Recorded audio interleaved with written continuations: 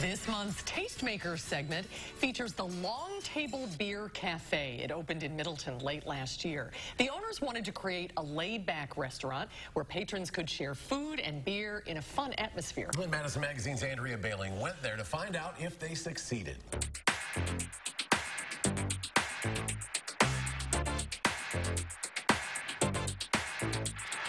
Can we first talk about what we have on the table here? Of course. So first we have a what would be representative of a small meat board and a small cheese board.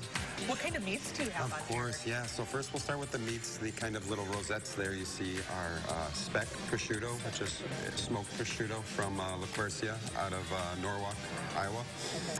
And then we have a pig and fig terrine just right here, which is from Smoking Goose out of Indianapolis. Really kind of bright flavors, really kind of nice porkiness as well as that fig kind of sweetness. So really helps kind of contrast each other quite a bit there. And then closest to you, we have some saucisson sec from Olympia Provisions. They are out of Portland, Oregon. It's a very classic take on classic French sausage there. Cool. And a big board meant to share with a group. Correct. Right? Correct. Yeah.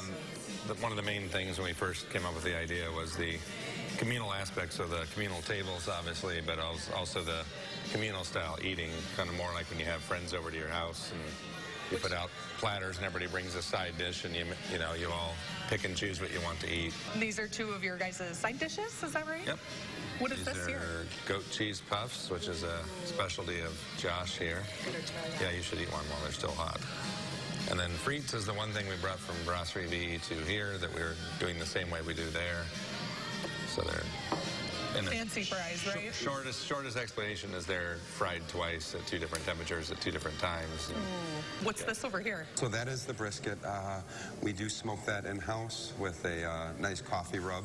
The coffee is our Barrique's house blend that we crafted together with them. Oh, cool. During Like a collaboration with Barrique's? Exactly, yeah. So we have that on a Madison sourdough bun and then some nice jardinera on top. So how did this idea come to be for Longtable? Sure. Well, it came to the idea of, obviously, at Brasserie V, we are very into beer over there, especially European and Belgian beer, but beers, along with enjoying having the restaurant do that, is kind of a hobby with myself and a lot of people beyond that was just that idea of doing kind of a bottle shop /cheese and charcuterie place. So, but in the end, I think it's more and more, I think of kind of like this picnic food, I guess, in a way. Just backyard barbecue or shareable, you know, meat and cheese plates, or we do things like smoked trout and roasted duck salad and things like that you would bring to, you know, a gathering if you're going to have a picnic in your backyard. Well, beer and cheese, you've hit two major food categories for Wisconsin, so. Can't go wrong there. Right. Well, thank you so much for letting us come in today. It was good to meet you both. Yeah, sounds good. Thanks. Thank you. Boy, it all looks delicious, doesn't it? And Andy Bailing is with us now. Hi, Andy. Hi. Were you sitting at the long table? No, that one was actually right behind them. Oh, it's actually 23 feet long, and it was made from one piece of wood. Oh, that's They have a whole bunch of those in there, though, right? They do. You can bring a whole group in there.